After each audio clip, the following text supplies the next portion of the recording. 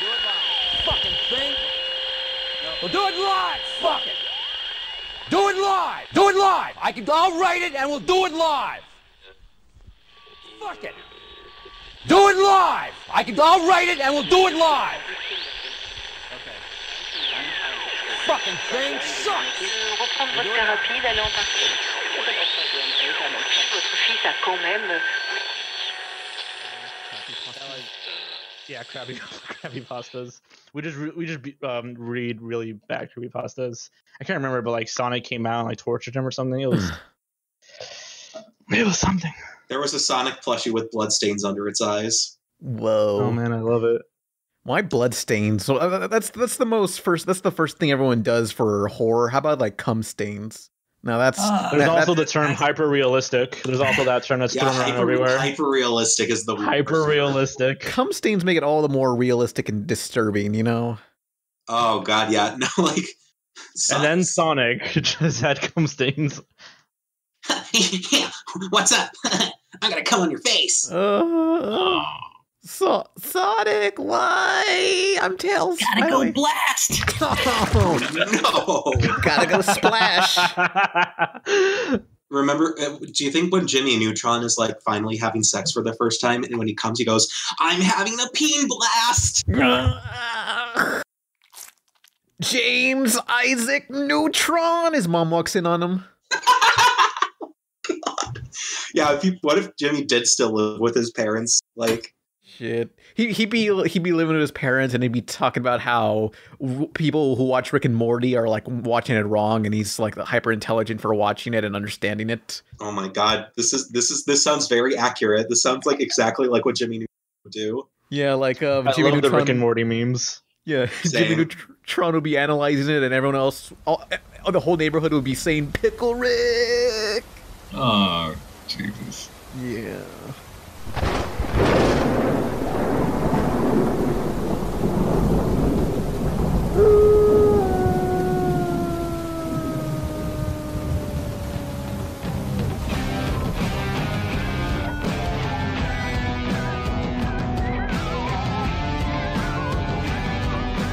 Boys and girls of every age, wouldn't you like to see something strange? Come with us and you will see this our town of Halloween. Hey, it's the RebelTaxi Pizza Party Podcast Halloween special, and Nolan's gonna edit this, so if anything goes wrong, it's his fault, not mine. Oh. Who are you people? I'm Nolan. This episode, haha. I am Blame It on George. I thought it was Or Jorge. Jorge? Yeah. Yeah, it's complicated. Yeah, that's always. Legally, it's Jorge, but like other people say it George, so whatever. Yeah, that's indistinguishable. Who's the other person? It's me, Nick Nocturne, the spiritual incarnation of Nickelodeon's failing adult programming block, Nick at Night. Oh, that would be a good name for Nick and Night, Nick Nocturne. Can we? Who invited this guy? Can we remove, please? Can we just? We're gonna get No, I've come to announce that spooky. Martin DDS is back. Leading up to the George Lopez Then theme Martin song. DDS is back. Yeah, oh it's my back. god! They brought it back. They heard that you guys Wow. have nostalgia for everything that they used to put on the air, so they brought it back. Your favorite claymation show. Nickelodeon should just say, no, Cartoon Network should just say, you know what, we're bringing back all the classic shows. We're bringing back My Gym Partner's a Monkey, Squirrel Boy, like all the ones nobody wants. They should do that. Problem Solvers is coming back, guys. It is going to be CN Real. Oh, CN Real. CN Seeing Real, man. shit. They've That they've freaking twice ghost the hunting lineup. show, The Other Side. I think The Othersiders. Oh my god! I wish when Ralph the Movie made that video about ghost hunting shows, I wish he included that because the first episode of that is a fucking goldmine of jokes. Because when they're reviewing their ghost hunting like footage, there's this very clearly ADR get out. They record and they go, "Whoa!" And you can tell they're just like not buying their own shit. I have to rewatch that now. Bro. The Othersiders is classic Kino CN Real. The only unironically good show that CN Real had was Unnatural History. I fucking loved that one. I like the roller coaster one with the questions. I forgot what's it called. They're like at knots or something. Yeah, it was like it was basically like some sort of quiz show where you go on a roller coaster and you answer questions while you're on a roller coaster of all things. Yeah. I'm trying to remember what it's called. Brain Rush or something. Brain Rush. Was that it? Okay. Here's I another. remember catching clips of that, but mostly because I just kept turning on the TV in hopes of catching. There was one episode with one guy losing his mind while he was on the ride and trying to answer questions. I hope somebody vomited on that. Yeah, that would have been funny. I remember this story from do you remember the game show Legends of the Hidden Temple on Nickelodeon? Oh yeah. Yes. It was like an Aztec themed American Gladiator thing. It was, and it freaked me out. But the first episode they ever recorded, this was when the show hasn't even aired yet, so none of the kids really knew what to do. I heard this story that there was this one girl who tried to go on this big ass obstacle course and got lost in the maze thing and was there for an hour, and eventually she just gave up and jumped out of the thing and then just vomited on the floor. Jesus. Yeah. Guys, I have a great game show idea. Hear me out on this one. Okay, so it's a woman giving birth to a child, like she's in labor, but you have to answer questions. And if you get them right, you get a college fund child. You get a what? A college funding? Yeah, college funding for your child. What the fuck? I mean, like, the Legends of the Hidden Temple was kind of a creepy-ass game show. It's like, they put you in, like, this weird, 3-story tall, like, Aztec obstacle course, and if you don't do something in the right time, this guy in, like, this headdress and all this, I don't know, all this makeup and feathers and stuff just comes out of nowhere and just snatches you and takes you away. Doesn't he like bust through a door or something? It's been a long time. Something like that. He fucking busts through the door. Like, I'm trying to assemble the golden monkey or something like this. Like, those kids are trying to assemble this monkey thing on a stick, and these kids are so stupid that they can't do it. And this fucking guy comes out of nowhere and snatches them up, and like we never see those kids again on the show. It was fucked up. Good shit. That's a real lost episode creepypasta event. Very no. And it comes full circle. We're already back to the topic at hand. Yeah, I'm tired of game shows today. Like, they gotta go full on, just scare the fuck out of the kids. But I remember there was this other game show. I don't even know what it was. I mean, I think it was not Nick Arcade, but it was like this virtual reality thing. Essentially, some person walks into like a room and they're on like a bridge sort of thing. And there's a giant CG head like Andros there shooting balls at them. And I think they had to collect the balls being shot at them or dodge them. I'm not sure, but it was just this giant CG head. And I don't remember what it was, but it was like from the late 90s. Like I would say 96, 7. I don't know what it was. Last night it was actually. Oh, you lost me there. So it's like, for all my life, I wonder what it was, and nobody seems to have an answer. So if anyone on anyone in the chat knows, go ahead and tell me. But anyone else have any more game shows or terrible things? Not a game show, but the Jeff Dunham show was pretty bad. Oh god, I forgot all about that. Oh, he's coming to my town this November. I'm gonna go see him. Go see Jeff Dunham for me. Yeah. But I actually kind of like his specials. I totally forgot that they made a show about it, about him and his puppets. I remember I liked a couple of his specials, if I remember correctly, but other than that, it was just kind of I remember when Tosh.0 first came out, like every other channel started doing their own like internet video hosting kind of show. I think Nickelodeon had one called like Watch This or something. There was like watch this. 5 of them where it was just like, hey kids, look at these internet videos. It was like Webheads, something like that. It was like, dude, can you believe this or something? That was what it was called. Can you believe this baby driving a car or something? Bruh, did you see that shit? I think the earliest web show video thing was Web Junk 20 on VH1, hosted by Patrice O'Neill, rest in peace. And oh my god, if anyone ever was like there for like classic Screw Attack, like in like 2007 Screw Attack, like back when they were on the video hosting site Rever, a now defunct website. That it was pre-YouTube. Basically, Rever was like Blip TV, where it's like, hey, you upload a video and they pay you money, but also a real person has to inspect every single video ever, so it would take a while. And that was possible. But like, there was always this stupid fucking ad that would run like every single video. It was called, so what is ICOT? ICOT? What is this ICOT? It's going to be on ABC. So what's ICOT? And it never told you. When you did watch it on ABC, it was just another fucking YouTube show. Yeah, everybody had one of those for a while. As soon as Daniel Tosh came on the air and it started getting popular, everybody wanted to do it. I even remember that MTV tried to kind of bring back the Beavis and Butthead concept with these two office worker characters who all they would do is kind of just stick around and watch internet videos as well. Oh, I don't even remember DJ their in the name. Fro. What was it? Yeah, it was DJ in the Fro. Yeah. Didn't they have a series of like Beavis and Butthead reacting to a well, lot of things? Well, that's how the old show was. It was just music videos. But when they had that brief reboot, they started making fun of like MTV shows like Jersey Shore and stuff. So I thought that was a good evolution to the series. And then it got canceled again. Yeah, and then I guess like Mike Judge said, look, we'll just do one season and I'm going to go make Silicon Valley or whatever. And that got canceled too. No, that's still going on. Oh, really? Yeah, I think so. That's a live action show, so it's successful. Oh, anyway, I guess we should introduce you guys. Like, yeah.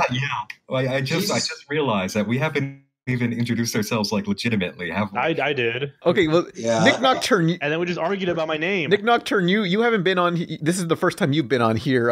Who are you? Introduce yourself. What do you do? What do you like? What do you enjoy about yourself? But anyway, yeah. Blonde or brunettes? Okay, so I'm Nick Nocturne. I'm the host and creator of the NightMind channel here on YouTube, where I cover a lot of dark media, similar to Jorge, except that I've got a greater concentration on web series and fictional media products. A lot of abstract art, a lot of weirder things that people create with the purpose of kind of adding to the field of just fictional media and internet storytelling. For anyone who hasn't seen your videos, which video would you recommend them watching? I would definitely go with the Wyoming incident if you want to get a look at what kind of things that I cover usually. I fucking love the Wyoming incident. That's one of my favorites of yours. That's one of my favorite things ever. Yeah. Like just like anything on the internet that people usually talk about when it comes to horror, like the Wyoming incident. It's a deep rabbit hole. Just like stuff like that. I love that stuff. Refresh my memory. What was that? Like, was that the Max Headroom one? Before we refresh you, Pan, I would just like to say that this podcast is sponsored by CashForGold.com. Thank you, Nolan. You're welcome. So if anybody's interested, CashForGold.com is part of sponsoring the Wyoming incident and this podcast. But anyway, Nick or whatever, whoever is going to recap us on that. Okay, so I'll bring it up to speed. So the Wyoming incident is something that's been spread across the internet mainly as another Max Headroom incident, where there was a supposed live broadcast interruption on local TV stations of this very creepy video, black and white, static, these 3D images of heads, a lot of threatening messages. But the reality behind it is that this never legitimately happened. Its only appearance has ever only been on the internet as part of fictional storytelling. So if anybody tells you that it actually happened, no. ARG, it's a web series. And it actually is one of the weirdest, deepest, most convoluted projects that I've ever come across in anything that I've covered. It's so low-key and atmospheric. It's so just like, it was so weird when I first saw it. It says like all these things, like you will see pretty things. And yeah, you do see like a 3D head floating around and there's like distorted like music in the background. It was something else. Yeah, I'm honestly really disappointed how it just completely went off the rails. And it's like a bunch of people were trying to like cobble together a cohesive narrative and world for it. And it just fell apart because there was too many cooks. It takes a lot to make a stew and they clearly just put in too much. Yeah. I mean, I always wanted to do that, but I don't know, with the internet now, you kind of just like brush every weird thing off as like, yeah, it's probably someone's performance art piece. Speaking of performance art piece, Pan, were you not on a certain Wham City comedy web series the other night? Oh, yeah. Let me talk about... Okay, so Adult Swim's online, their streaming service, they've had this like weird sitcom thing. Not a sitcom, just like some weird play that's on... Soap opera. Soap opera, yeah. And it was just like, just a regular weird creepy soap opera Adult Swim does, and they give you a phone number to call, and occasionally they answer this orange phone, and a different caller would be on, and I managed to get on the call, and... Nolan will. Play a clip, but it was not my finest moment.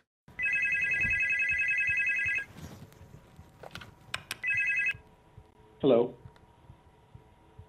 Hello? Yes. Yes? No, please. Do you know who you're talking to right now? Do you know? Do you have any idea who you're talking to right now? Do you? No. You don't have any idea. You've never heard of me? No. Then why are you talking to me? What is this? You sound like a man, but you look like a machine. No, A giggly I'm not. machine with nothing to say. You bore me. Oh. True performance art from yours. Okay. On the screen there was instructions that say "Do not say yes," and I panicked. And the first thing you did. Yeah, I know. While I was watching it, at first I didn't know it was you, but as I kept hearing your voice, I'm like, oh no, this is Pan, isn't it? This caller is Pan. And then sure enough, as soon as you started kind of giggling and Cricket started going after you, I knew, oh my God, it's Pan. And that he was panicking because of the entire message that had just come up, because I had seen that. Pan was myself. I thought, panicking. okay, so they're trying to guide us now. And then as soon as you get on, you start doing the complete contrary thing to the message. But it was a thing of beauty to see you on there. I'm like, I know, like she was asking, like, do you know who I am? And I'm like, I can't say yes, so it's like, no, Sure, you're Cricket. And so it's like I don't know what to respond with. Like I can't confirm that I know who she is, so I'm just like, no. It's like I thought they were gonna hang up on me if I say yes. I would have said, "Do you know who I am?" Just to fuck with Oh them. shit, yeah, fuck. it was great though. It was great though, Pan, because out of that we got the line from Cricket, "You are a giggling machine," and I'm never gonna forget that one. That could be laughing or it could be crying. That's up for the audience to interpret. Actually, I'm drawing exactly what face you were making right now. So I mean, my little niece Nicholas also got on, but she lasted a lot longer on there. She did good. She did good. We've been watching it live as it happens. I've been watching it and checking in with actually Pan and Nicholas as things have been going on, and talking about a little bit to Nolan as well in between all the insanity of getting my Halloween video work done. It's a good time. Web City always produces really crazy, unexpected stuff. And when they announced that they were doing a live and interactive piece on Adult Swim streams, I had no idea what to think. Could have been legitimately anything, but this concept is seriously brilliant, and there are so many levels to it. Like I'm already dreading the headache that I'm gonna have trying to figure this thing out at the end. The Cry of Man, that's what it was called. Cry of Man, but with two N's on man. The Wham City, were they the ones that also made the uninterrupted footage of a bear? unedited footage of a bear. They also did This House Has People in It. Oh God. Children of the Mirror, and Alan Resnick, who is from the group, did Alan Tutorial. And as I'm mentioning that, of course, I'm also remembering the very first thing that they put together for Adult Swim, which is Live Forever As You Are Now with Alan Resnick, where Alan plays a different character with his same name and identity. Did they also do Too Many Cooks, or is that somebody else? No, that was somebody else. Okay. It was awesome that Too Many Cooks came out right before unedited footage of a bear, because those two together really cemented Adult Swim as this kind of force for pushing abstract art projects into the mainstream. So yeah, I made it onto an Adult Swim product. I think this was online only, but I'm sure they're gonna play it on TV at 3 a.m. sometime. It would be really cool if they did. Because I don't think they want to have a call-in show on TV because they're afraid someone's gonna say something terrible. Yeah, that's exactly my thoughts behind why it's on the streaming, because I know that their relationship with Adult Swim is good enough that they can go ahead and be on the air for late night slots. But the entire factor of, it being improv and callers coming in and not being able to fully screen the calls, I'm thinking that they just had to go with online first. Yeah. Plus you get that awesome reaction of the chat on the side, and the things that they've been doing, playing with characters in the chat, which is something that some people might not be familiar with. If you watch the archive streams on the site, I'm not sure if the chat is going to play alongside it, if they recorded the chat, but they have characters from the show popping up in the chat to kind of guide viewers on what's happening. The two spirit characters, specifically Ghost Lady and the villain, who is apparently called Georgiev. Nobody really knows what his deal is, but I've been keeping track of all the things that he's been saying. Again, I've got such a headache already thinking about trying to unravel this thing when it's all done. It's like there's no damn rest for the wicked. I can't sit back as soon as I'm done with the Halloween stuff. No, I've got a giant Wham City product to unravel again that's going to be about complicated as This House's people in it. Yeah. Well, yeah. I usually just kind of wait for you to add the Web City comedy stuff. So I might have an aneurysm this time, Nolan. I might not even be able to deliver it to you because I'll just die at the computer from all this. Nick, you're a paranormal four-eyed cat. You have probably 18 lives because you have double sets of eyes. So Yeah, true. By the way, everybody, Nick Nocturne is a cat and also a furry. So if you would, I am physically furry. if you would like to send any furry porn to Nick Nocturne, his Twitter is at @nm_nocturne.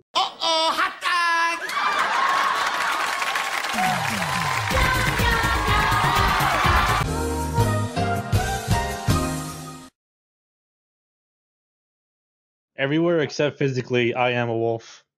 on all levels except physical. On all levels, yeah. He just barks at the lake. Yeah,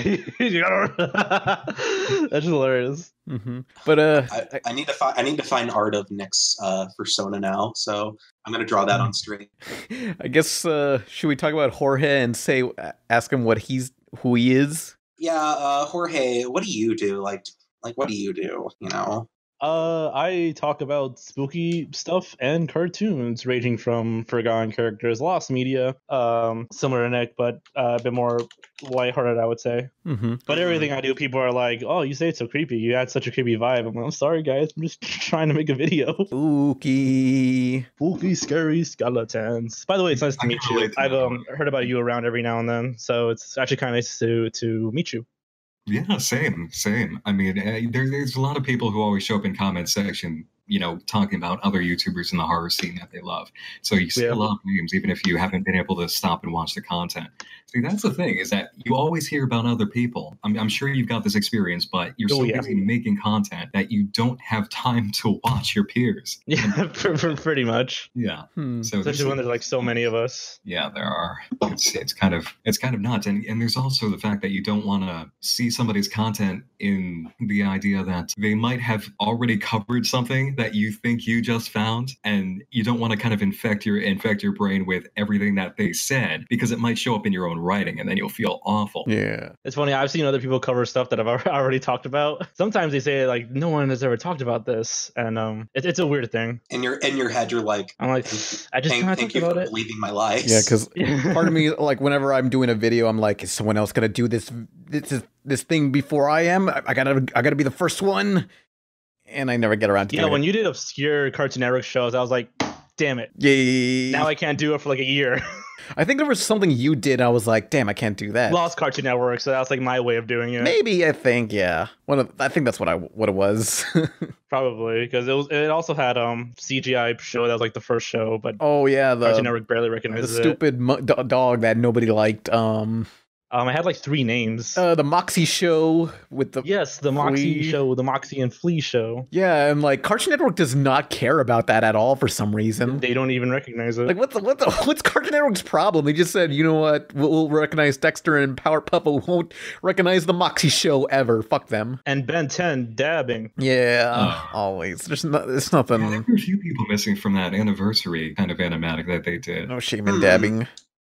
Quite a few. Titan, perhaps. This is freaking Cartoon Network's 25th birthday. Bingo card, Symbiotic Titan, we got it. Yeah, I mean, I gotta do it. Oh God, somebody in chat, Jason JJ17, they don't recognize Mike Lou and Og. Pan, do you remember when you made that fake Mike Lou and Og reboot poster and you only got like 100 notes? That was when I was not popular, but 100 notes at the time was pretty big for me. It was like, wow. No, that was like 2014, wasn't it? That was like early. Hang on. That was quite a while ago. Yeah. Nobody cares about Mike Lou and Og, but I made a fake ass poster saying new episodes. Oh, I found it. See this. 2012, November 14th. Said someone out there was like, yeah, I want new episodes of Mike Lou and Og, and Nolan is currently drawing me on the stream, and I look kind of like I've been influenced by Sly Cooper, and I fucking... He has 4 eyes? Yeah, he has 4 eyes. Okay. Maximum depth perception. Oh, Jesus. I really lazed about his facial proportions, but I think it looks funnier that way. It is funnier that way. I've kind of got some eyes drifting. I probably just came back from shape-shifting back into my default form. It's just like it's sliding down, like sliding down. I gotta take a look at a mirror and like take 2 seconds to adjust my face. Yeah, but look, Mike Lou and Og, fuck that show. Can I Can I share something with you guys? We were talking about why, like, they're not gonna take phone calls live because people might, screw around and say something messed up. Yeah. And it reminded me of this clip. I'm just gonna throw it onto the chat. I saw it a long time ago. I'm still laughing about it now. It's public access, so of course people are gonna screw with it. Oh. Just listen to it. Keep taking your calls. Let's see. Start line number 1. Josh's movie review. Who's this? Is this a new show? This is a new show. Yeah, today's the first episode. How am I doing? Brand new? Yeah, brand new, dude. You're watching the first one. I gotta do this, brother. It's your first episode. Come in my mouth! No. No. Classic. Oh god. Oh. Just no. Jesus. Yeah, that was just. That guy knew exactly. That guy sounds like he's wanted to do that for 2 years. He saw the opportunity. He just went for it. Has anything like that happened so far on the Cry of Man? No. That's the shocking thing with Cry of Man. As soon as they kind of announced what they were doing and made it clear that people would be calling in who were viewers to kind of be live on the show, I was instantly worried. I'm like, oh my God, please guys, no fucking memes, no memes. No memes, don't screw with it, roll with it. Everybody has been good. Everybody's been playing along, which is amazing. Thank Christ. Those streams only have like barely 2,000 viewers, so I guess it's like a small concentrated group of people watching it. Oh yeah, but at the same time, you could always get somebody bad in the punch. I was worried about that myself when I made the video announcement, just kind of telling my own viewership it was happening to get the word out. Is that okay? I'm putting this on blast now, so please don't screw this up. No. And everybody's been really well behaved. Also, in addition to a poorly drawn Nick, I did a poorly drawn Jorge. Oh, hold on. I gotta see this. Yeah. Why do they blame it on every video? Some guys. I blame it on you. Make that the icon we will. for this video in the upper left. I will, man. I will. Instead of Pan doing like really nice renditions of us, it's just me drawing all crude icons. Send me that later on. I will. Yeah. I'm gonna draw myself next. So you'll have me and Jorge as drawn by Pan on the right, and then as drawn by Nolan on the upper left. But blame it on Jorge. What's for someone who hasn't seen your videos, which video would you recommend? I always recommend let's Pixar ripoffs because you're in it, so I would recommend that one. It's cheeky, nothing creepy about it. We were just making fun of some bad movies I deserved me made fun of.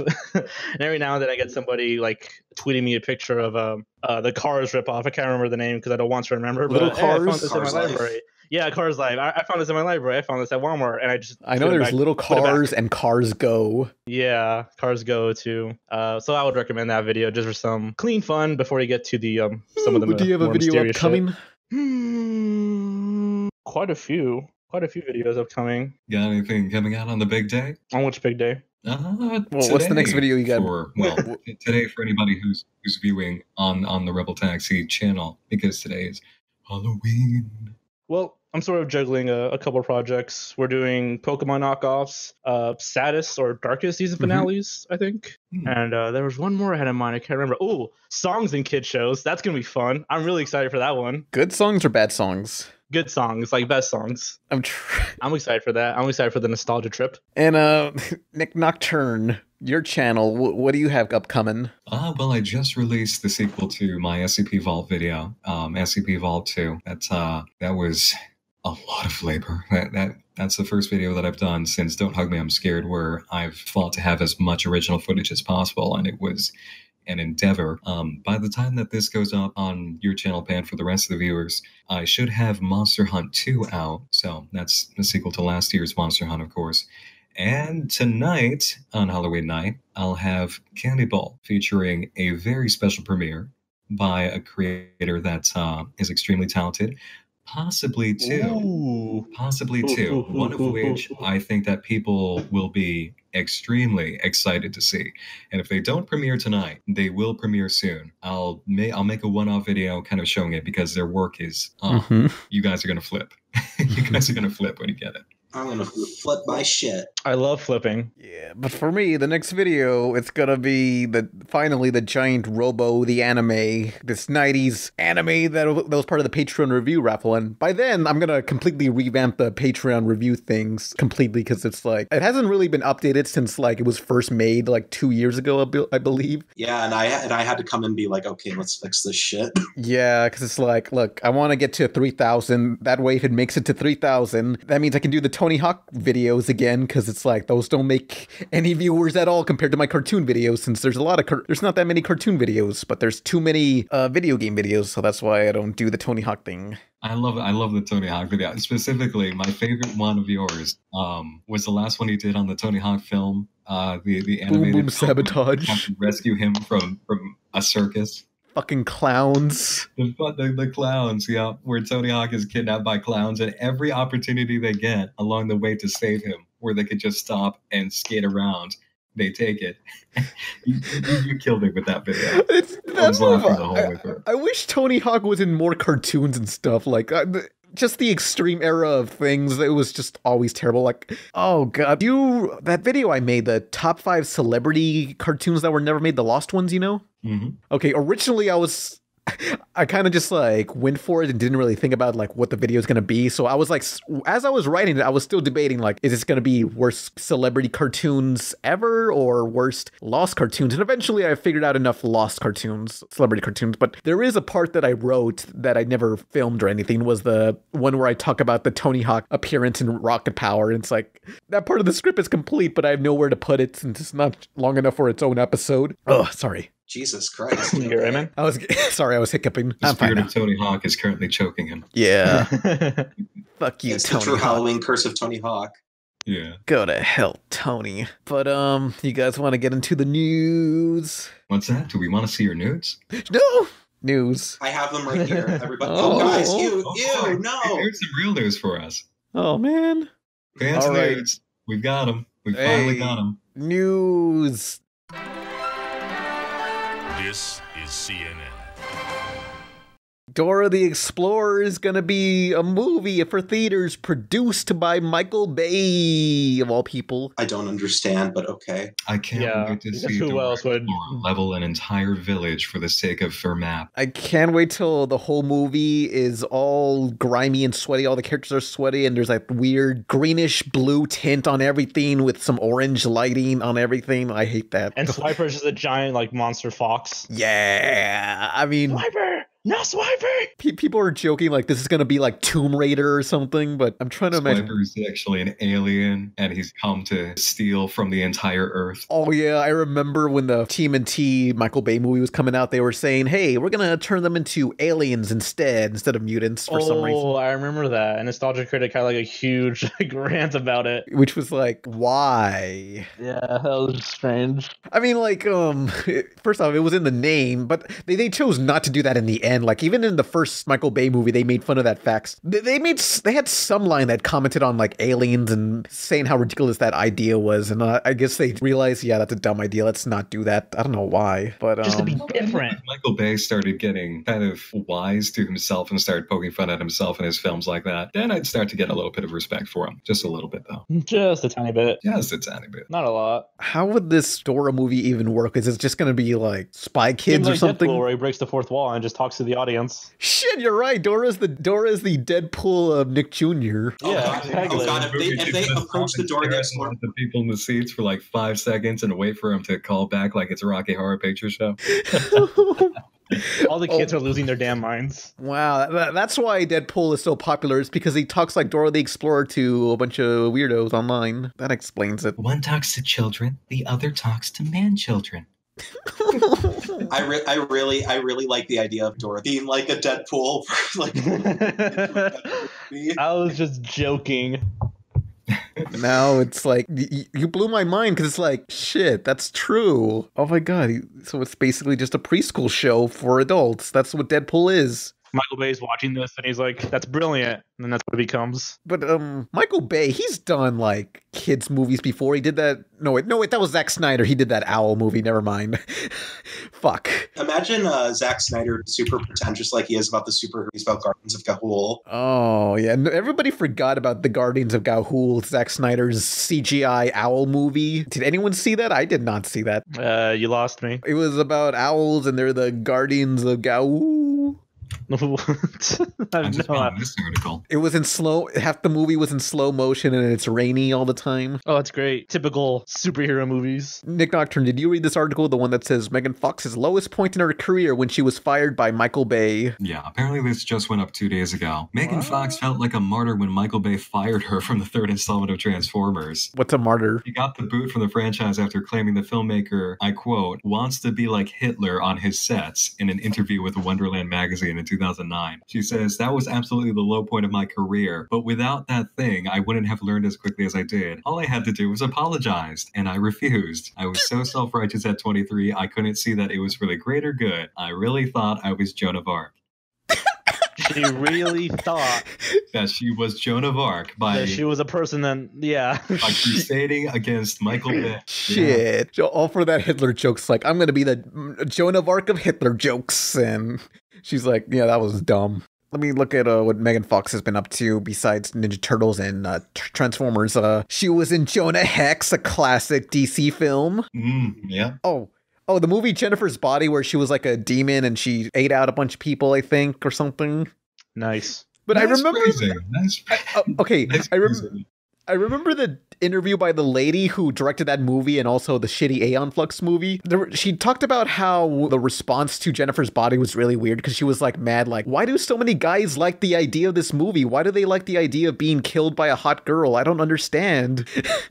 I read that the other day. I can't even remember where it came from, but I saw, actually, it might have been from you sharing something about it on Tumblr or Twitter. But yeah, I was thinking about that the other day. Jennifer's Body is this weird anomaly of horror. Kind of reminds you of like the existence of Suicide Squad as a movie in the DC universe. You remember it happened, but then you forget so quickly that you're shocked every time you remember it exists. Okay, but Nick, Academy-winning Suicide Squad. Yeah, you can't forget that. Somebody got paid off, and you know it. Yeah, well some guy in the production team was like, "Ha! I told you I did good." Well, no, not even that, but there were like people who worked on Suicide Squad who were government. So what? That's what I think. At least there was a producer or something in Suicide Squad who got like put into Trump's cabinet because they knew each other. We live in a dystopia. America is a dystopia. Yeah, world's fucked. That brings me to a point that I wanted to I don't know. Ever since things have been going off the rails, and I was invited to the podcast, it just kind of I added it as another factor of something I call the 2017 effect, where I don't know if you guys know, but this year is kind of proven that we're on the darkest timeline. The planetary alignment is completely out of whack. Reality is broken. 2017 is the year of the impossible. That can happen. If you want to do something, you can succeed at it no matter how crazy, insane, and stupid it is. Just go. Give it a shot. Because all bets are on. That's like Gurren Lagann levels of inspiration. I'm going to skydive around New York. I'm looking at the poster for the movie Jennifer's Body starring Megan Fox, and it's like her dress is just floating there. Like she's supposed to be sitting on a desk, but her dress is just like completely wrong. It looks like they just pasted her over a completely different image. Like it's the worst Photoshop job I've ever seen. Like the picture of Ariana Grande on the stool. Yeah, like that. I heard about that. Speaking of terrible posters from 2011, hang on. She's out of my league. Let me find this one poster for this one movie.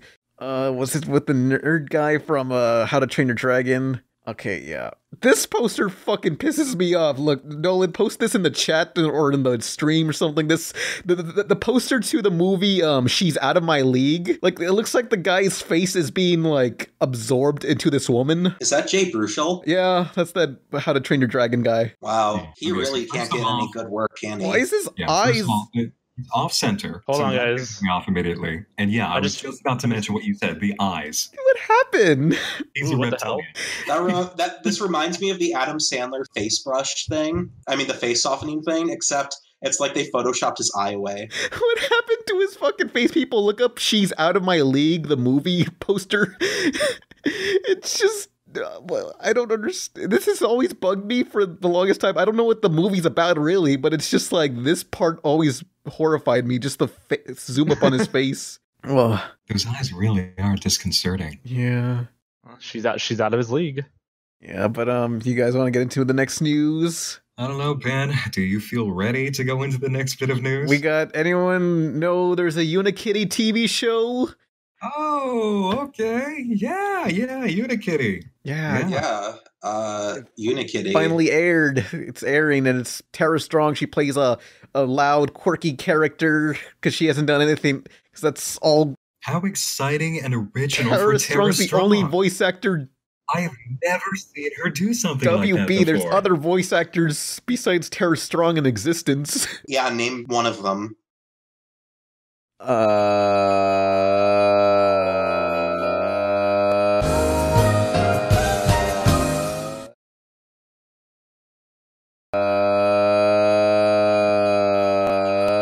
Grey Delisle. Grey Griffin. Yeah, but I was watching, like, they were marathoning Samurai Jack yesterday, and I realized, like, there's only 3 voice actors in this whole thing. There's, like, Phil Lamar's Jack, there's Tara Strong as half the women, and Grey Delisle as all the other women, and then there's Tom Kenny. There's only 4 people in this show. And Alec, who does places Mako's voice actor. Oh, and Mako's, yeah. Yeah. There's seriously 5 voice actors in this entire thing. Gotta save money. But yeah, Unikitty. Has anyone seen the Unikitty show? No, but I know a friend of mine works on it. What? Yeah, I don't talk with him much though, but yeah, he just got. Is he somebody that you retweeted when they? Is it this guy who was super excited that he's working on the show and he was kind of sharing the news all around on Twitter? Yeah, that was him. That was him. Yeah. Because that's what I remembered as soon as you mentioned Unikitty Pan was that I saw on Twitter somebody retweeted, and I guess now we know it was Nolan, that this dude was super excited that he just got a job in animation working on Unikitty. And it's like, no matter what show it is, that is always exciting for somebody. So good. Is he a fan of the podcast? He could be on. Maybe. I don't know. Maybe. I don't know if he's listened. I think he might know of me. I don't know. I like the visuals of the show a lot. Like, just I don't know. I just like how it looks. It kind of does feel like My Little Pony meets Teen Titans Go in a way. Is this it? They all look like boxes. Yeah, they are based on Legos, so. Although what's weird is Lego also has a TV show on Netflix called Lego Elves or Fairies or whatever it was, and it doesn't look like Legos at all. It just looks like the Voltron anime style, and it's like, why is the Lego name even on this? That's got to be like the worst Lego to step on, considering her horn. Oh God. Like yeah. I know. Also, in the Unikitty show, Baby Metal does the intro theme, which I'm wondering if there's a full version. Baby Metal did the intro theme? Yeah. Oh my God. It goes la la la la la la la, and it's basically that. Sounds about right. Yeah, Baby Metal. So no one's seen it, but okay. Next bit of news, because on the discussion of WB animation, Teen Titans Go is going to the movies. This was announced forever ago, but we're announcing it here. Mm-hmm. Teen Titans Go to the movies because on July something they're making Teen Titans Go a theatrical film, and it's coming out the same weekend as the Emoji Movie. You mean the Emoji Movie 2? Damn the Emoji Movie. Well, the Emoji Movie of the previous year. There's no second. Oh. There's no sequel announced yet. So basically, that weekend is now cursed. Yeah, like February we got all the cool comic book movies like Lego Batman or Kingsman or Deadpool, and July we got all the shitty animated movies like that. So January for the graveyard of horror movies, and July for the graveyard of everything else that is normally supposed to be good. Got it. Yeah. And February, all the good comic book movies. On the official poster they released, they have Will Arnett on the name on there, and it's very likely that Will Arnett will play Batman in the movie, I'm assuming. Probably. I'd be willing to bet. Will Arnett isn't doing anything. Yeah, although what's weird is, like, around 2008, during those bowling pin bumpers Cartoon Network we used to have, I played one during the Total Drama Island review. Like, I showed a bumper for that, and a lot of people said, is that Will Arnett's voice doing the bumpers for that? I guess he did bumpers for Cartoon Network at one point. I don't know. I got a lot of love for Will Arnett. He's I mean, ever since he started doing BoJack, he's really blown up. Yeah, I think he was he was already pretty big, but I guess BoJack kind of cemented him in TV. Well, besides Arrested Development, yeah. But is anyone excited for Teen Titans Go to the movies? They should put Teen Titans in the DCU. In the chat just said, I hope for millennials to form an anti-Teen Titans Go protest in theaters. Oh, that's like peak millennialism. Well, see, this is scheduled for what, Pan? 2018 or 19? Yeah, next year. Next year. So no, we're going to be out of the 2017 range. Therefore, it cannot happen unless the 2017 effect bleeds into 2018. In which case, we really are in a trilogy year. See, I have another theory. It's actually related to the Star Wars ring theory. Okay, so 2016 was the first movie, or episode 4. Right now, we are in episode 5, which is why shit is even crazier right now. And then the trilogy will complete in 2018, and then we'll be safe, and everything will be normal again. Yay. You just gotta wait for it. We just gotta survive. As it was foretold in the prophecy. Mm-hmm. And Nick Spears. The prophecy of Darth Vader. By then. Yeah, probably. I announced on my Tumblr saying, the Teen Titans Go movie, if this does not get a higher Rotten Tomatoes score than Batman v Superman, I will dip my balls in Szechuan sauce and paint a canvas with it. Nice. Dude, that's so edgy. Look, honestly, it's probably going to get a higher Rotten Tomato score than Batman v Superman. What's Batman v Superman at? Like 19%, I think? Jesus. Superman v Batman, Rotten Tomatoes. Teen Titans should be in the DCU. That'd be cool. It really will be hysterical if Teen Titans Go actually succeeds in better quality than most of the DC Universe stuff. Except Wonder Woman, because Wonder Woman was actually awesome. Yeah. 27%. Okay, so if Teen Titans Go makes it to 27% or below, I have to do it. I got to 27% or above. The My Little Pony movie got lambasted, and that was a legitimate movie. So wait, what? What again? I went to go see the My Little Pony movie as a joke, and I wound up really unironically enjoying it. And I'm not even like a brony, so. I mean, the My Little Pony movie got a 44%, so that beat Batman v Superman. So there's hope. Mm-hmm. There's hope. My Little Pony beat Batman and Superman in in their movie together for the first time. Yeah, it's gonna happen. So people, just wait for it. Like, I know, like, I have faith in this movie.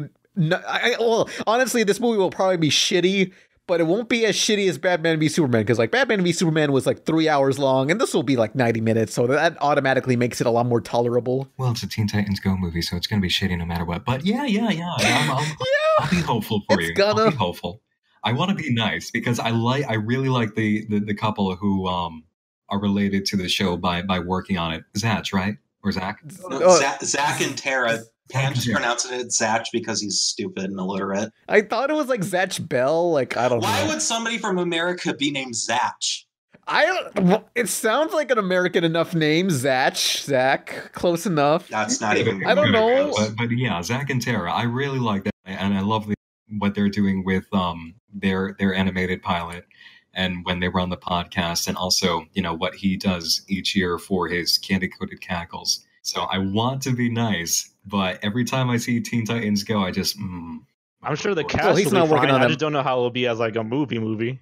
Yeah. Who knows?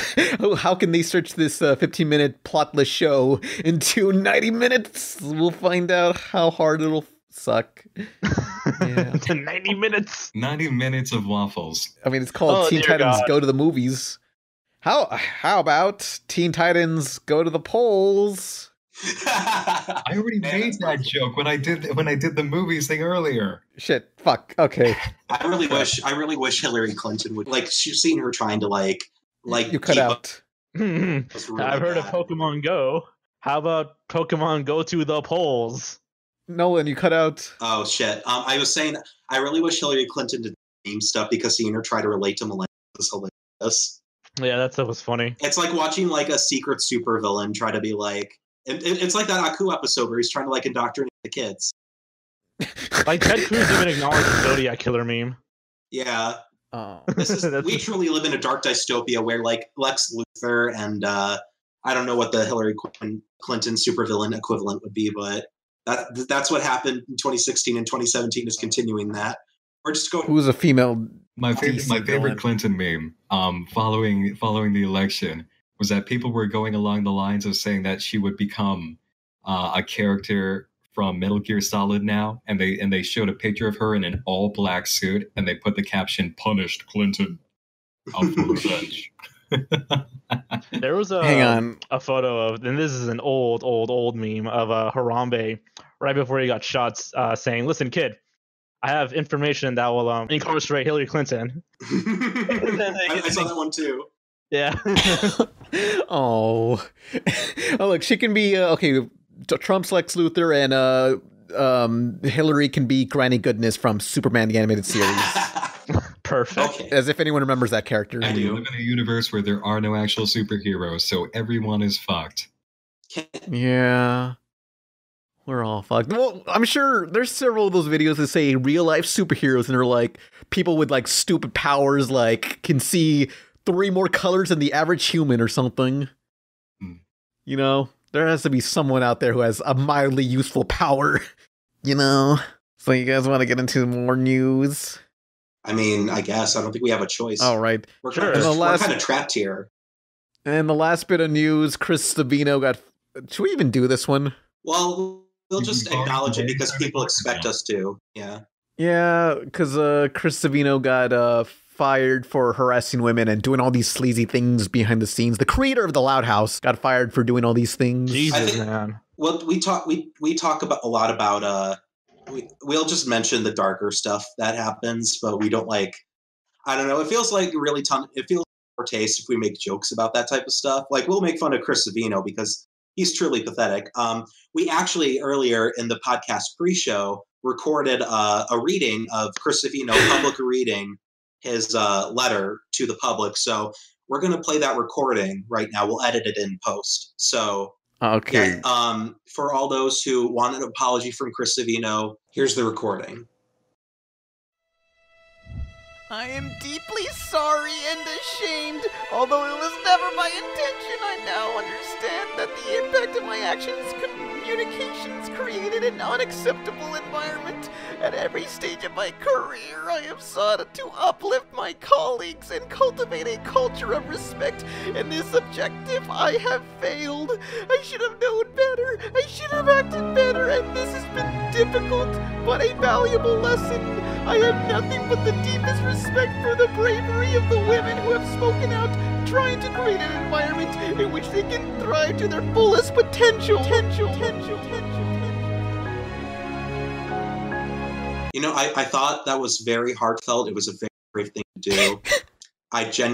You know, in spite of the fact that he harassed coworkers for decades, I feel as though, like that letter, he really got his point across very professionally, very gracefully, you know, very professional. God. I mean, like, I'm tired of people making apology letters and they're always the most lawyer-friendly version, you know? It's just like, if a company fucks up, it's always like, blank company strives to make the best, and in this situation, we have failed you in this. And it's like, I'm tired of just, like, of these, like, artificial apologies. Like, we need someone to just, like, come out on camera and just, like, start bawling and crying, saying, I'm sorry! I didn't mean it! From Marilyn Manson went down recently, actually just this past week for the same stuff. Like, he had a whole bunch of women come out against him all at once. And there were letters from both his camp and Marilyn Manson's camp basically saying that, yeah, he's out. And his letters kind of reflected the fact of him saying, yeah, I totally did it. I'm guilty, and there's nothing else I can really say except sorry, because it was extremely polite legal language. It just, everybody, it all seems to be coming out of the woodwork lately. Kind of gave me a thought the other day of, I really hope that everybody that this has happened to, just, it all comes out at once right now, so we can just have it out, because this seems to happen every few months, and it's just painful. I think the reason why it's all coming out at once was Sting. So he was like huge, like in terms of like the background stuff he does. He once he got caught, it's like, oh wow, the biggest figurehead in Hollywood. Well, wasn't there also someone like before him, like someone from Screw Attack, I think, or something? Maybe, I don't know. I haven't heard. I heard about some sexuality. I can't remember who. And then the Harvey Weinstein happened because of what happened there, and then more women started speaking out because they kind of grouped up and felt not alone. Oh no, it was not Screw Attack. No, Screen Junkies. It was Screen Junkies. There we go. Yeah. Crossrank said Screen Junkies, and also Mr. in the chat has dubbed this the Weinstein effect, and I think we should all commemorate Harvey Weinstein. There's people snowball effect. Okay, if you guys remember my review on the movie Dougal, that CG movie, but in the beginning of the video, I was like, this movie was brought over to America by the Weinsteins. I have no idea who they are, really. They just make a bunch of crappy art films. And I just play like clips of random celebrities making jokes about the Weinsteins, and like Jon Stewart saying stuff like, Harvey Weinstein came to me and said, do this movie. And I fear him, as most people do. And it's like, oh fuck. Oh man, the hindsight. That's yeah. The hindsight is always like 2020, and it feels so bad when you say something and you're like, oh, they were warning us. Yeah, have you guys seen the Courtney Love I was just thinking of that. Yeah. What's that? That was like from 2004, I think. Usually Courtney Love, whenever she says something, people just ignore her because it's Courtney Love and she's crazy, insane. But wow, yeah, no, this was one of those times where Courtney Love said something completely true, and we should have listened. And maybe it was years ago. We should go back in time and look at how many things Courtney Love has tried to warn us about.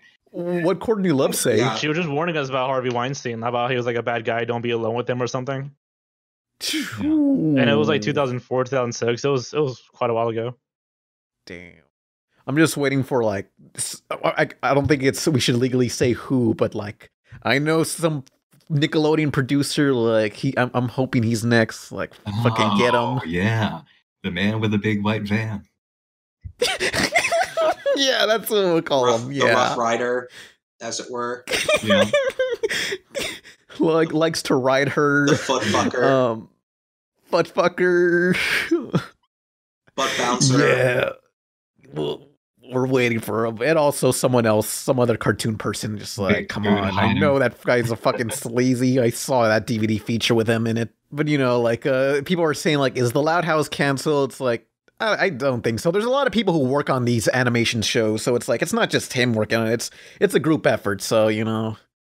There's a lot of people that work on cartoons, so, you know. Yeah, the cartoon world as a whole is still pretty clean. We hope. Yeah, and also the show is pretty successful, and Nickelodeon's like, hey, this beats SpongeBob. We're not losing this shit. It's doing better than SpongeBob. Yeah, I mean, it's like one of the few shows that beat the SpongeBob standard. Like every single Nickelodeon show is like, unless you outmatch SpongeBob's ratings, you're just gonna get dumped onto like Nicktoons Network or whatever. Yeah. But I guess that's all for the news. It's up yours, Savino. Well, also, when Savino was first announced, like when the news broke out, like I saw all these artists on Twitter who work in the industry like celebrating. It's like, damn, these people knew. Celebrating? They were just like, yeah, like someone posted like the meme that says the evil has been defeated. It's like, damn, these people knew. Oh wow, holy crap! It's like, I think one of the saddest parts. I mean, there's obviously the saddest part is that any of this at all happened, but in the wake of the Harvey Weinstein thing, I just sat there, and as soon as the news broke and it turned from rumor to fact overnight, and everybody came out and shared their experiences, I thought Quentin knew. Quentin Tarantino absolutely knew, didn't he? And I just sat back and I waited. I felt miserable because I love Quentin. Everybody kind of loves Quentin Tarantino. And sure enough, you know, a week later, he just kind of walks out of the darkness online and says, yeah, I'm sorry, I knew. Yeah. It's like, what can you do if you know? Well, that's just the thing, is that the Weinsteins basically owned the guy. They made his career. But it's like, damn, Quentin. Damn. Oh, geez. Yeah, you probably wouldn't say much then if they owned him. Yeah. It's tough. And also, it's like, it's not just him. I'm sure there'd be like some sort of contract thing where it's like, hey, we'll screw you over and all these people you work with over. That's true, because it did come out that Harvey Weinstein kind of pushed NDAs on everybody that he had interactions with to keep them shut up. Yeah, so it's like if one person were to out someone, like they won't be the only ones that would be like screwed over. Like a bunch of people they know would be screwed over. So it's like, what can they do? Yeah, it's really easy to hate Quentin for that, but it is always a lot more complicated than it seems. Yeah, it's really fucked up. And the worst part is I don't even know if it's necessarily a Hollywood thing so much as it is a bunch of people within the system, because everybody acts like Hollywood is like this one huge conglomerate, and there are systematic problems for sure. But it's everybody's like Hollywood is corrupt. I'm like, well, Hollywood isn't this one big corporate hive mind. It's a lot of like smaller systems around. That's true. It's a bunch of people with power. Yeah, it's a bunch of people with power. And the worst part is you can't do much about it because like it all depends on people coming out and speaking up. The worst part is, there's just so many people with power that's just, yeah. Nick Spears also points out in chat, it's an American thing as well. And I wouldn't say it's necessarily American, but it's worse here than in other places, I'd say. Since it is so powerful, since we have a lot more powerful people here in the States in terms of not even like politically speaking, just like in terms of people who have riches and stuff like that. Because I'd say like in terms of sexual issues, like there are a lot worse places like Saudi Arabia or whatever. Saudi Arabia, you can marry your 10-year-old away. We don't do that. So, Full Metal Alchemist. Full Metal Alchemist. Well, it's true. Thank God. No, I'm just like, what the fuck? Well, yeah, it's true. That's what was my Saudi thing. Arabia is super messed up, and it's just like it's bad here, but it's bad in different ways than in other places. It's all very awful and very complicated, and I feel like we shouldn't talk about this kind of heavy stuff. But I'm gonna go. I just want to post on. Part of me wants to go on Twitter. It just post to the people I know, like the producer guy. Just say, "I can't wait till you're don't next," do that. or something. Don't do it, Van. You are. No, I won't. Oh, I mean, No. okay. Well, your aim is for Cartoon Network, so you can go ahead and burn as many bridges at Nick as you want. But no. Look, look, it's one of those things where it felt like if I do that, then I'll be ostracized. But once it comes out, I'll be like a hero or something, just raising both your fists, like I called it. People will be like, "Wow, Penn was speaking the truth the whole time." I told ya. All along. Yeah, I told you, but did you listen? No, you didn't. But let's get into. You guys just want to get into questions? Sure. All right. Okay, so questions. If anybody has a question, be sure to post a question in the YouTube comments of this video or join us in the stream. And be sure to start out with the word question so it's easier to find. And our first question, let's go for the YouTube first. Oh, hang on, wait. Or just see what the chat has to say. What questions do the chat have to say? Question. What video game do you think would make a good animated movie? Sonic the Hedgehog by Paramount Pictures in 2019. Yeah, if that ever comes out. Which we've been teased about for years, and I just want to see happen already. At least Portal. Okay. Oh yeah, Portal. I would and make it like a super science fiction-y kind of. I would like I don't know, something visual, something insane. I would like a Portal movie with Doug Ratman as the protagonist. That would be sick. I remember there was this Portal short film, and the director went on to make some movie, some like legit Hollywood movie. Hang on, Dan Tischerberg. Yeah, he's done. Oh, 10 Cloverfield Lane. Okay, yeah. I've heard of that. Well, his name is Stan Trechtenberg. That's his name. Yeah, he made a Portal short film, and that got him noticed. Make it like Death Note, where he just discovers the portal gun, and he's like, I'm gonna take over the world with this. Whoa! Yeah, but the portal gun would only work on some surfaces, so it's not that great, Yeah. The very final boss of Portal 2, where you have where like there's no more portal surfaces and the hole in the roof opens up. That's the coolest shit. Yeah, it's like the fucking moon. Holy shit! And you just shoot the fucking moon, and you just get warped up there. Here's something 8-Bit Ron just brought up. Did you guys hear about the entirety of Sonic Forces being leaked? Yeah, I did. I saw the first hour of it. Oh, I heard a bit about that. Not a whole lot. I haven't seen any of the end parts. Just the first hour. Sonic gets bored. Sonic. So are these the cutscenes that have been leaked, or like the first hour of gameplay and like cutscenes? Wow. Okay, I won't spoil anything. Unless people, I'll keep it as spoiler free as I possibly can, unless I get consent from people. But there's a literal line in it that Knuckles says that goes, "This is war." Oh.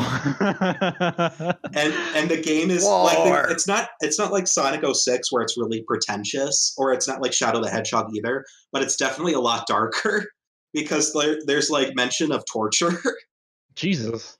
And I won't mention who or what is tortured or anybody or anything, but they just put Tails on like a freaking like a chair. They tie him up, and then they have like electric clamps on his nipples. That and reminds stuff. me of Thor Ragnarok, where Mark Ruffalo he live streamed accidentally the first 15 minutes of the film. Oh no! Oh yeah. How? Dumbass. I don't know how, but he was just live streaming, and then he just left it in his pocket. It wasn't the film; it was just the audio. But like a couple hundred, maybe 1,000 people just watch the first 15 minutes.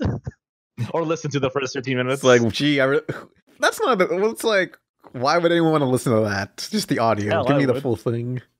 Also, I'd like to point out that the existence of Sonic Forces is yet more evidence of considering they actually made a AAA Sonic game where you make a main character that is your own OC. I love that. Oh boy! I can't believe. I want to say I can't believe that they did that, but man, with Sonic Boom and everything else that they've been doing online, it's like whoever's running Sonic now really knows their fan base. So it shouldn't have come as a surprise to us, but it's still surprising that somebody actually went through with that. Can you make an armadillo OC? Yes, you can. In Sonic Forces. That's not my voice. No, That's not how you stop sound.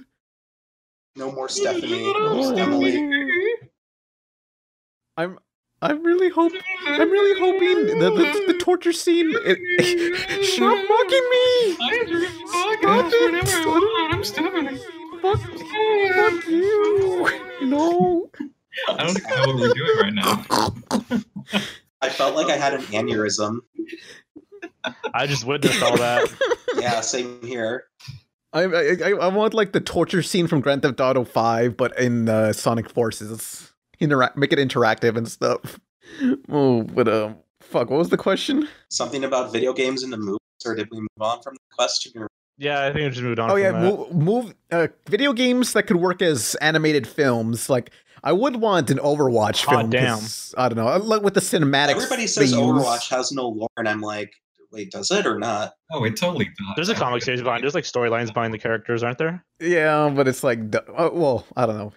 I kind of find a really stupid universe because like the world is filled with everything hovers in this universe. Like you go to like an ancient temple in the game and there's like hover statues. Like these ancient temples have hover statues for some reason, like statues that are on these like hover things that just float above the ground for no reason. Like why do the statues need to hover? Well, why does a parked car need to hover?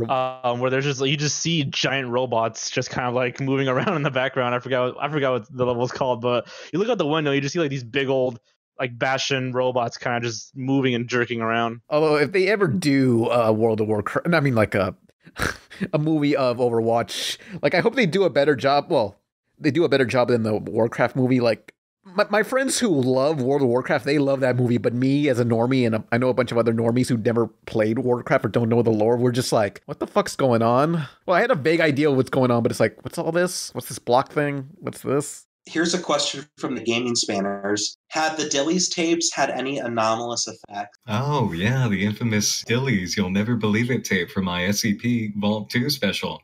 Have they had any anomalous effects?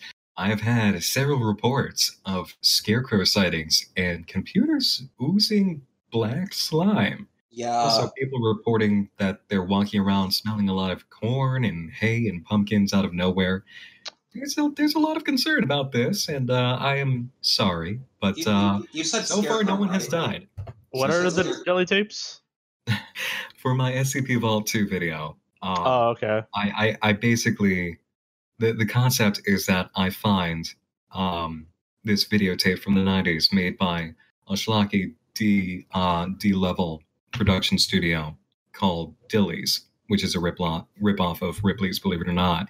And they make this straight-to VHS movie that's collecting a bunch of urban legends. So at the end of that, there is an unnamed SCP because each legend in there is actually an SCP entry. So it was the formatting that I used for my introduction of the SCP vault entries this year. Ooh. Yeah. But so, you said Scarecrow, right?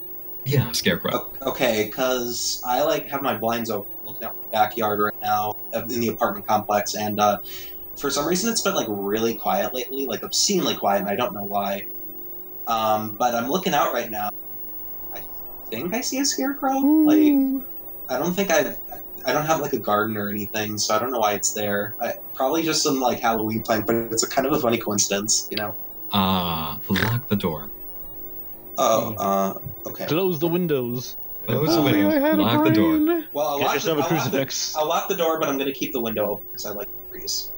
Which reminds me, I wanted to say, I was a little bit late to jumping in on the pre-show, just getting things together over here, because when I came in, I was getting some last-minute preparations for my final film shoot for the October stuff. And as I walk in, I noticed that my bathroom door is closed and locked, and I don't do that because there's no keyhole on the other side of the bathroom door.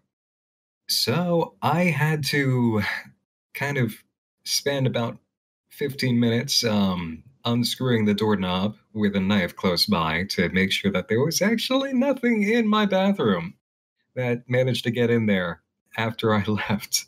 So that's why I was late to the podcast, because I was kind of experiencing my own sort of start of a web series / creepypasta in my home. You dead, boy. No, there was nothing there. So I'm okay, but it's actually really funny that happens. Yeah, this is honestly pretty spooky. We got a lot of spooky stuff going on. How about we answer a happier question? Yeah, maybe one. Hang on, from the maybe YouTube just one or chat. two more questions. The second best says, question: if you guys had the choice to end world hunger or your own lightsaber, what color lightsaber would you get? Oh, definitely purple. Yeah, I want purple, just like Mace Windu, Samuel Jackson. He was the best one in the 2D Clone Wars series.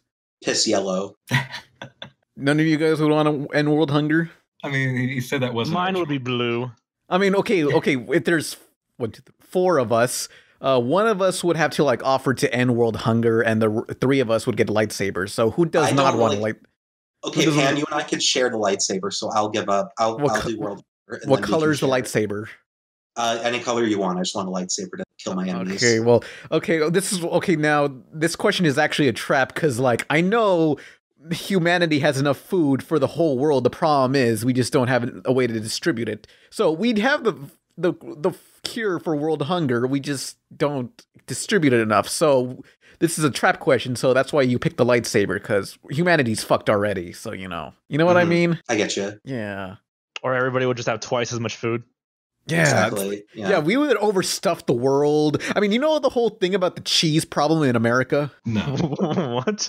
You have a problem with cheese? I heard this thing is like essentially like America has produced so much cheese that we don't know what to do with it. And the problem is that so many jobs rely on cheese, and we need people to eat the cheese. And if people don't eat enough cheese or milk or stuff, in general, just dairy. Like, people need to be eating more dairy and cheese. Why is cheese such a funny word? We have too much cheese. We need people to eat the cheese. Monkey cheese. But like, so there's so much bacon shortage, but a cheese epidemic. Yeah, How messed up does your life have to be where you have too much cheese? So many of the American jobs rely on dairy and cheese, and like the whole Got Milk campaign. It exists because we have too much dairy products. But the problem is we have too many jobs, not enough people to give dairy to. So all this Got Milk campaign was just an elaborate hoax to get people into eating more milk and dairy, just to support the dying dairy products. Great. Christ. I swear this is real. We have too much cheese. Yeah. We have no one to eat the cheese. I think there was a plan on like sending the cheese to space. Hang on, sending. Why would we need to send cheese to space? The moon is made out of cheese. It's already. This isn't Wallace and Gromit. Nolan, There's so many like homeless people here. Just give them some cheese. Yeah, but that doesn't support the industry. We need money. We need to support the dairy industry, otherwise it all collapses down. So it's like the freaking I Love Lucy episode with the conveyor belt, except with instead of chocolate, it's cheese, and we have too much cheese, and we gotta just get rid of it all. We gotta profit off the cheese, otherwise everybody loses their job. There's too much cheese. That's it. Government edict right out. Whenever anybody orders a pizza, they must now get extra cheese. It is mandatory. I mean, I've heard like the whole milk isn't it actually as healthy as it's supposed to be. It's just a myth. It's just a lie. Life is a lie. Yeah, everything involving cheese is just a fucking fraud. Every fucking dairy, like, damn it. Question. Fox Fanatic says, question, best cheese in a cartoon? I say the electric nachos from OKKO or the lightning nachos. No, the cheese from Kids Next Door. Yeah, I was just thinking of that. I'm like, there was a cheese team episode there. The one that killed the lice. There was an episode with nacho cheese that killed lice. So if you just rub it through your hair, that's it's free. Yeah, rub some fucking burning ass cheese on your hair. Good idea, kids. Speaking of delicious food items from Kids Next Door, does anybody remember those tasty looking ass apple crumbles from that one episode where number 2 was like fucking LA Noir motherfucker? Oh, it was like fucking someone's eye crust, like the pink eye crust. Oh, I remember that. Yeah, what's your point? Fine, I guess wait. There's that, and also not go there, and instead I'll remember the ice cream episode of Kids Next Door instead. The fourth flavor. The fourth flavor. Okay. I have a question for everyone here. What do you think the fourth flavor was? My idea is that ass.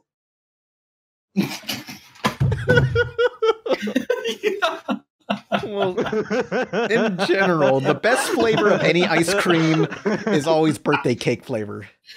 Well, there we go. Yeah, I like to ask. For some reason, I think the fourth flavor just is like a transcendent, like it tastes like nothing we've ever seen before. Even though number 5's like that tastes just like she only is using that because she doesn't know how else to describe the taste. Some type of god tier, maybe it's crazy cheese. flavor that activates all senses. Also, maybe I really like how it was just like an Indiana inspired episode with an ice cream theme. It was really cute. An Indiana Jones and that's theme. the right way you do references. The fourth flavor was obviously pumpkin spice. Oh, fuck you. Get the No, you know it to be true. I was always a strawberry guy. Never really vanilla or chocolate. Yeah, I was really hoping, Nick, you would say the fourth flavor was friendship. Oh. I love cheesy shit like that where it's like, what about the friends we made along the way? The goddamn, I'm so used to that because of Yu-Gi-Oh! It's the goddamn power of friendship that lets me see through your bullshit. I was watching Yu-Gi-Oh! And just like, in the first episode, Taya just pulls out a marker for no reason saying, guys, let's all write a smiley face on our hands. This means we're friends. I like how in the Abridged series, back when that was like super huge, they're like, Tay, where'd you get that marker? I'm a kleptomaniac, I stole it from school. Yeah. Isn't her name is actually Anzu. I love how in the new Yu-Gi-Oh! Movie they keep voices, names, and everything intact because it's like that's how people remember it over here. Yeah. The Japanese version has like nothing of the heart of the cards, no Shadow Realm, not really that much like friendship. It's all just power and stuff. Then why the fuck did she write a smiley face on everyone's hand? Because freaking Yugi's grandpa was gonna like die or something.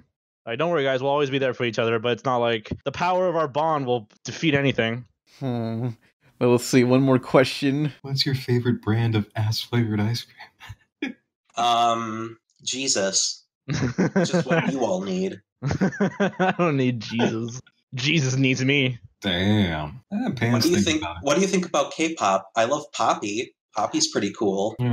Rojo Bear says, question, which Simpsons Treehouse of Horror was your favorite? Pan, you no special Rojo Bear, it's Rojo, you fucking idiot. Close enough. Which is your favorite short from the Treehouse of Horror? I think, it's hard. Oh, one of my favorite was the ones where all the billboards come to life. I love that one. Although, were any of you kind of creeped out by the Treehouse of Horror episodes when you were younger? Because, like... Yes, actually. I can't recall a lot of them, actually, except for the one where Ned Flanders like the devil. I like the one where all the kids are, like, getting, like, cannibalized at school. Because it was, like, the closest one, funny and terrifying. Yeah, that was terrifying, but... Like, I like... my favorite Treehouse of Horror ones are where it's actually, like, unsettling and creepy and also funny. Mm-hmm. Treehouse of Horror usually is just completely unsettling because it's so unlike The Simpsons, and they go right for the jugular. Well, sometimes they do, but then other times they tone it. And it's not like this is like I'm talking like good Simpsons. I'm talking like back then. I remember there was this one time where they the Simpsons were like kidnapped by aliens, baked into pies and eaten. Bart somehow survived because he just like burst out of one of their stomachs. So then they just like raised him as their own.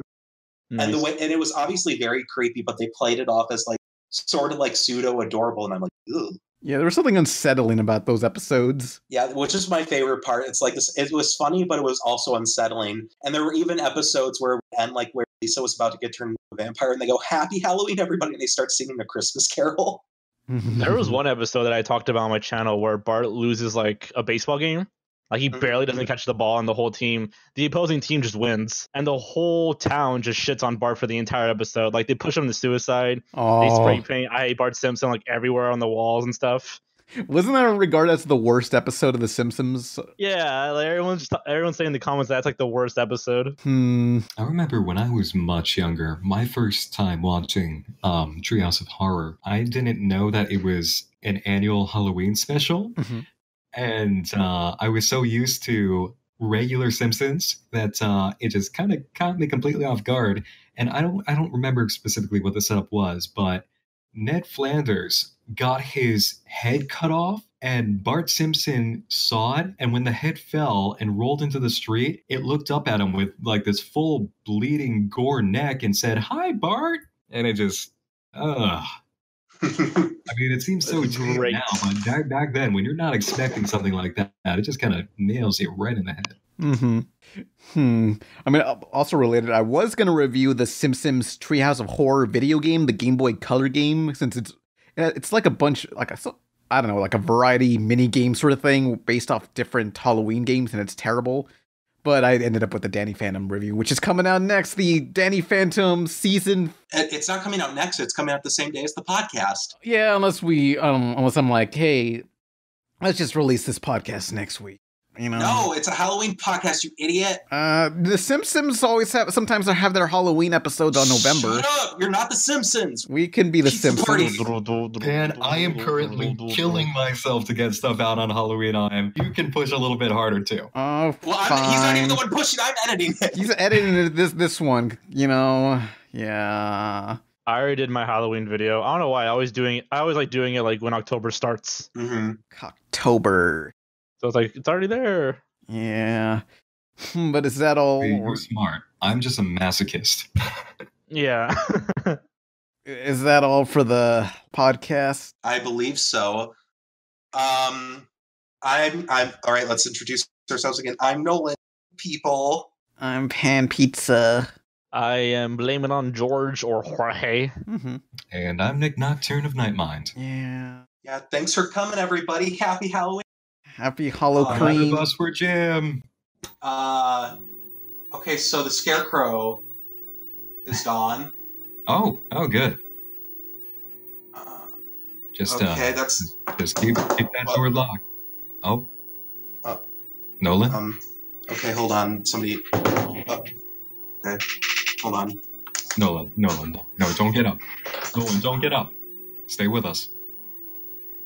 You Nolan. dead, boy. You dead. Nolan!